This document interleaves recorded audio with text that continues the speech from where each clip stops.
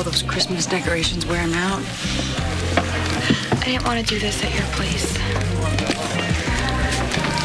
But, so you've decided? I want to keep my son.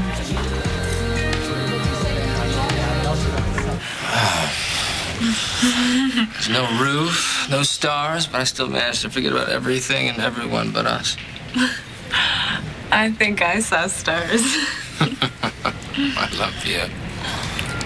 I love you. Oh, God, I wonder what time it is. Oh, my God.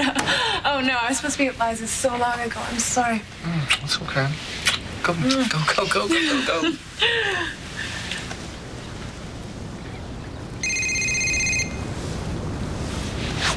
Hello? JR? This is Dr. Khan. Did you get my message? Yeah. Sorry I haven't gotten back to you. We need to get started on your treatment as soon as possible. I understand. I'll have to call you back.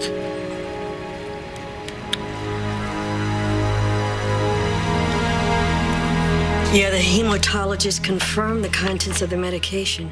It's exactly what David said. An experimental drug used to treat erythrotosis. So, he's terminal. Looks that way. I mean, they don't just give this drug out to just anyone. All right. Thank you. I don't know, Angela. I don't see it. I've been thinking about it. You know, all the lab work, blood tests, mystery drugs. It's way too familiar. It's way too Hayward. You think he's faking it? Well, I'll tell you, I smell a copycat. Remember when JR went through his cancer? He kept it a secret from everybody except Marissa. Now, what happened? She never left his side. She was with him 24/7. They ended up getting married.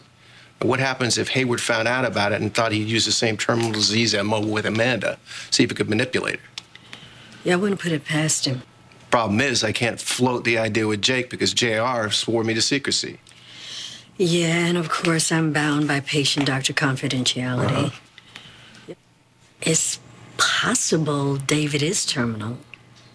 Nah, he's too much of a son of a bitch to die that easily. Hey, it's me. I was just thinking about everything. Look, whatever happens with David, we'll all just deal with it, you know?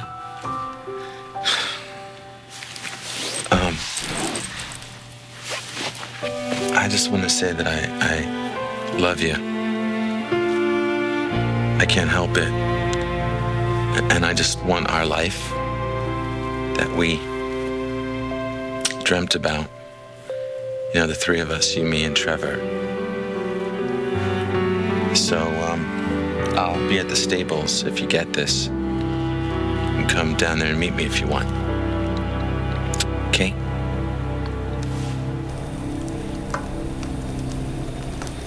Don't stop now. You're doing great. I don't want Trevor to see me upset. There's nothing wrong with showing emotion in front of your son. What you said is beautiful. It'll mean a lot to him. No more. Not now. Okay, well, maybe later. You can add things over time. Knowing how much his dad loved him will be a wonderful gift. Hey. David, you are burning up. What can I do? It's all right. We can handle it. Whatever this drug, this disease throws at me. What I can't handle is knowing how hard I fight. I'm still going to be leaving Trevor behind.